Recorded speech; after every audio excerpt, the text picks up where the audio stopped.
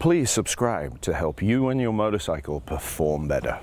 My name is Dave Moss. For over 20 years now, I've been helping riders maximize the performance and life of the tires on their motorcycles. This is Contact Patch.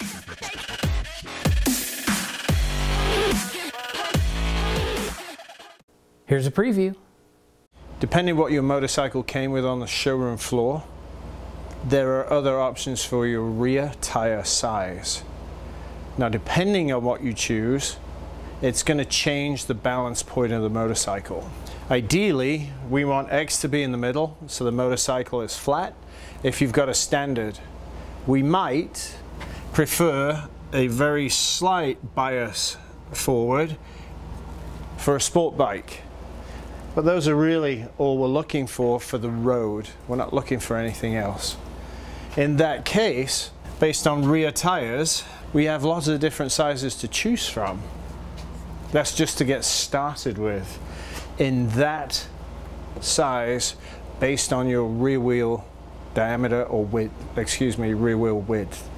Then we've got, the question becomes, what if this 180/60 is actually taller than the 190/55?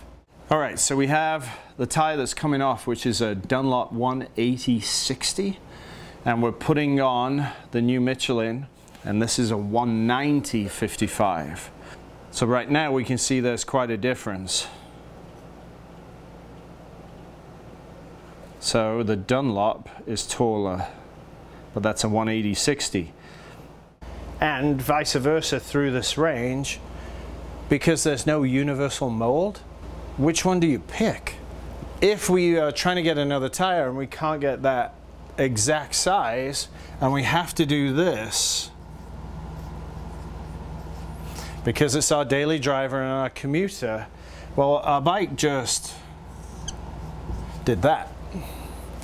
Because circumference wise, generally you move down in size, the circumference is less, and the bike changes its geometry and then requires a geometry correction in order to make sure that what you've got is better.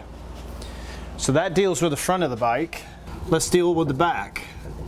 Let's say we have a very slight bias with a sport bike. Catch the full video at DaveMossTuning.com. Dave Moss can tune your suspension no matter where you are on the planet via his remote tuning service.